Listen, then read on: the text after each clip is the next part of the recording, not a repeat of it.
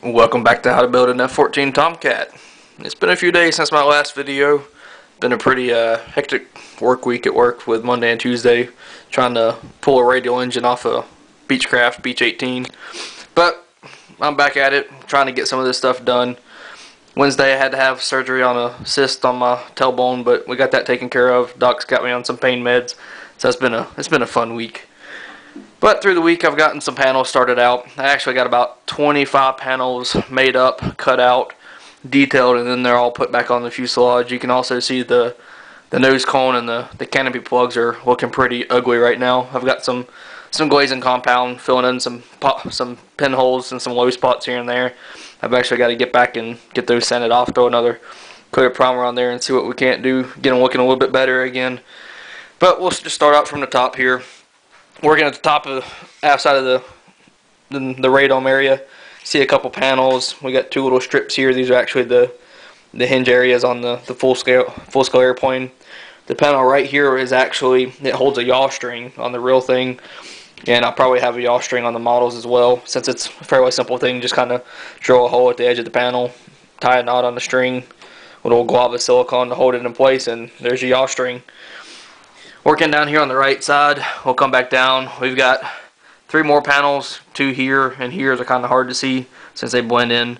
Then we've also got the formation light strips frames in there as well. Come back, we've got a pitot tube doublers there, as well as an angle of attack and temperature probe doublers. We'll get those made up later on after we get the. We might do it on when we're kind of slow with other things, waiting on stuff to dry, but we'll get those made up, and these will actually already be in the molds and molded into the airframe. So if the buyers decide to get that detailed package, all it'll be a matter is just taking the parts and finding the center of these and gluing them in place, and they'll already have all that stuff figured out. There won't be any measuring anything; it's already there, so make life a little bit easier. Come back through, got the inlet splitter. It's completely done as well. We've got that one transition panel there. It's completely done. You can see it's got a nice little curve to it. That's all done with one panel. It came out really nice. I'm pleased with how it came out, and you can also see the bottom of it where it comes in with the sponson area. Come back through, we've got the nav light details again. Kind of run it to the top. Here we've got I believe it's the environmental control system heat vents where they come out. I believe this is actually sold as either Inconel or titanium in the full scale. This is just to kind of mold the area into the fuselage. I'll probably offer a G10 detail package as well. That'll be machine G10 sheets to make this look a little bit more accurate, to where if they decide to buy that package, you just cut these grills out and you'll just glue some G10 plates in there that'll be the right size and have the correct angle and everything on for them. Top of the spawn here, you've got another little doubler for an antenna base. That'll also be in the same detail package as all the pitot probes and everything. Working our way back, we've got another doubler here, and you see the dome thing. It's a GPS antenna.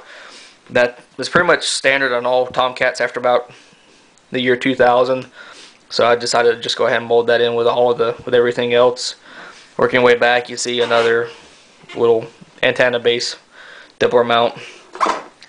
We got some more access panels here on both sides. Come back, you can see the little piece of balsa I knocked off. We've got the overwing fairing dub stiffeners. I've got to get those shaped a little bit better. I think I'm going to make new ones because they don't fit that great up against it just because of the complex shape. But I'll either make new ones or I'll just extend the G10 sheet to where it fits the contour of the overwing fairing really nice. But those are that. Working our way back, you see yet two more access panels. We've got some doublers here to kind of help hold these access panels on the full scale. I have no idea why they're there. Maybe somebody out there in YouTube land who knows something about F-14s can let us know what the purpose of those were. Working way back, yet two more access panels. And then even further back, we've got the two here and then another one there. But the fuselage is pretty much I'm going to say 95% done. All that's left is the two panels on each side here. Panel here, there's another one on the bottom side where the fuel dump tube actually comes out for the fuel system. I think I've decided I'm just going to go ahead and mold that in with everything else. I'll make the panel with a little bit of a hump on the top and the bottom, put that in place, and it'll just all be molded together. That way it's just one less thing to have to do later on. And I got to get started with the plugs for the exhaust nozzles here pretty soon. I think I've decided I'm just going to use some green foil foam from Michael's for Hobbies and Crafts or something.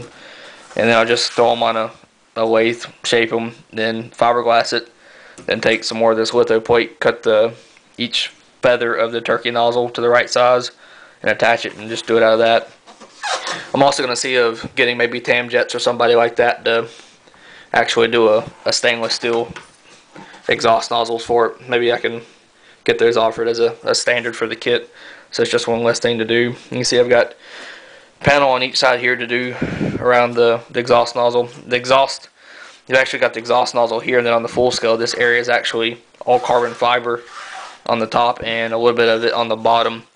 I'm gonna, since the stab pivot is pretty much right here, this whole area from about here back all the way across the back of the fuselage will be laminated with carbon fiber in the actual usable parts.